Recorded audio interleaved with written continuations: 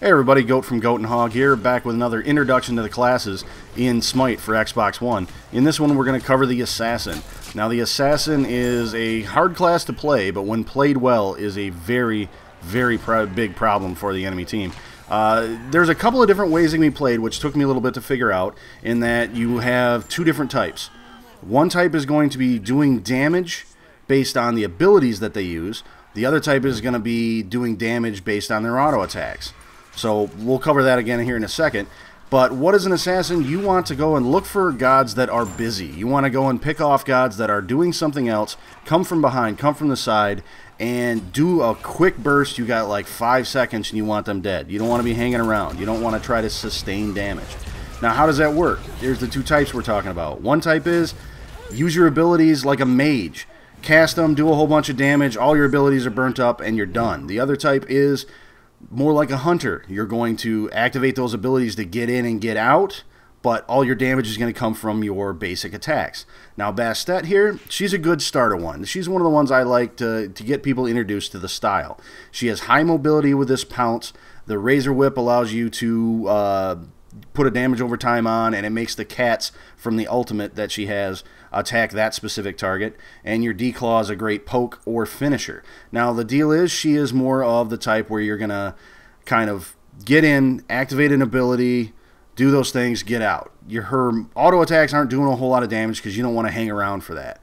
Arachne, on the other hand, she's the type where you want to activate all your abilities, but then hit them a whole bunch of times. So Venomous Bite there gets you your health back, Cocoon will tie things up, Web will slow things down and spawn little spiders and also speed you up, and Nightcrawler allows you to run around unimpeded and get in and get out of situations, and Predator, last but not least, the more damage something is, the better you do. Arachne is a very good jungler. That is something else you can do as an assassin, especially in Conquest. You want to go around and get those jungle camps, take those all out, and she, with all those abilities, works very well at that. Last but not least, we're going to move over here in a second to Thor. Now, Thor is one that he's a pretty good all-around once you've figured out the whole class style. Because you're going to feel like you can do a whole bunch of damage, but you can't take much. So the throwing of the hammer here with Mjolnir's attunement, that allows you to kind of warp in and warp out of things, allows you to run, allows you to close, allows you to do a big damage when you hit somebody twice. Tectonic Rift, you can wall people in, stun them, very handy to get away, to initiate fights, to peel someone off of another person. The Spin to Win, otherwise known as Berserker Barrage, that's what you do. You use this Anvil of Dawn ultimate, get in, then spin around and just hit everything there. And why would you want to hit everything? Because Warrior's Madness allows for that you boost up your physical power. So he's the type of god, again, that is going to be activate your abilities, do all your damage. Your auto attacks aren't the biggest thing. You want to just come in, hit them, and be done. A good rule of thumb that you can look at to try to figure out which type yours is to check the boots. So, how do you play him? Acting casual was a little joke here. You want to come in from the side. I came in here while the fight was already getting started between those two guys. It was against another Thor, and I thought he was going to go past the tower. He decided to come back and try to fight, so I used my ultimate to go up in the air, and I'm going to cut off his retreat. Boom, kill, we're done. We didn't take very long in that entire fight. We didn't want to. You don't want a fair fight. You're an assassin. You want to get in there, do your damage, and get out. Now, what should you be using? So, as I was talking about a jungler, Thor's actually a very good jungler too. Most assassins are. There's quite a few of them that are, I should say. Bumba's Mask, that's going to get you your life back. Every camp that you kill, every creature in the camp that you kill gives you back life. Perfect. Hand of the Gods, you want that because Level 1 gets you 90 seconds, Level 2 is 60 seconds, and what will happen is that allows you to just do big damage, wipe out the majority of a camp so you don't have to stay there too long. As I mentioned, the boots, Warrior's Tabi we're on Arachne here. She's the type where you're going to want to do in one big damage and be done. You can tell, because it is an attack speed bonus. Jotun's Wrath is almost a must for just about every assassin. It does a whole bunch of damage, penetration, cooldown reduction. It's an all-around good weapon. Now after this, I'm scrolling around because there's a whole bunch of different options you have. You don't want to use Titan's Bane just yet. That's an endgame item because of its percentage-based dealing of penetration. But Shifter's Shield I like because usually about the 4th item, you're running into fights.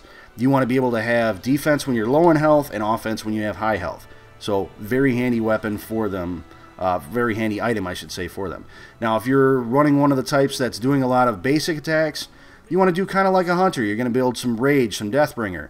If you're doing the type that's the physical and you got to chase them down, Witchblade is a good one because it makes it so that they aren't attacking as fast and your attack speed is boosted. Very, very good. So Titan's Bane I'm going to pick up now just because I want to tell you it's a good item. That is one of your last items you want to have, and what you can often do is just sell off your starter item, or if you're not playing Conquest, don't pick up a starter item, just move this way along. Now Witchblade, as I mentioned, that is going to boost your attack speed, cut their attack speed so they can't hit you as fast, so in a little duel you'll do better. Active-wise, Fist of the Gods is a great thing. Ward is a great thing. Fist of the Gods is built off the Hand of the Gods, and what that does, it's a free stun. That allows you to stun an enemy god around you, plus still use it to clear camps. So an all-around great thing. I don't know why you wouldn't get it if you're in Conquest, and heck, it's even fun when you're in Joust and everything. You just want to run up and stun somebody. So other items that are good, there's the Ninja Tabi. If you're the type of god that attacks high basic attacks, then you're going to want, or fast basic attacks, you're going to want to pick that up. You'll see that in your recommended. It's a good rule of thumb. It's not the greatest, but it is a good rule of thumb you can work with as you get going. Winged Blade, that means you're immune to slows, or not immune, but they don't work as well on you.